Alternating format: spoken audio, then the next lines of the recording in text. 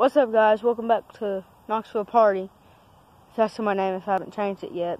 Or if I am going to. But whatever. I'm going to review, well, not review it, but tell you a little bit about this tool that I have. I mean, had it a few, about a year now, I guess.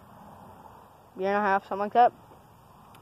But, I mean, it's got like this stirrup hoe part to it. And a cultivator set, whatever you want to call it. But then it's got these teeth. I think these teeth are for breaking up the ground or something. I'm not sure. Lehman's makes them now. They're like $2.80. I think I got this for like $40 at a sale, a farm sale.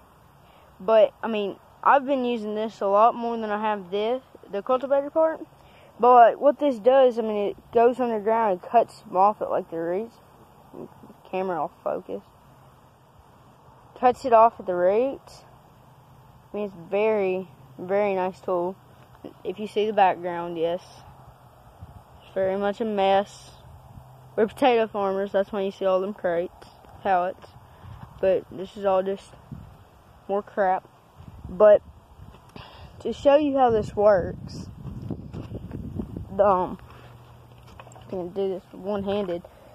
You basically just put it down. If y'all are getting a good angle, I can't tell.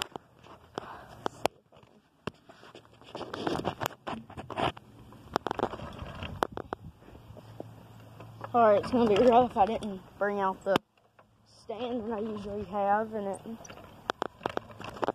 that does a good job of what it does. But I mean, yeah, that's basically how it works, and it's a great little tool. If you can find one used on eBay, Craigslist, something like that, they're very good. I mean, like I said, I rarely use the cultivator part, but I mean, it's very useful. I just never have really found a purpose for it, but I don't know. Well, see you later.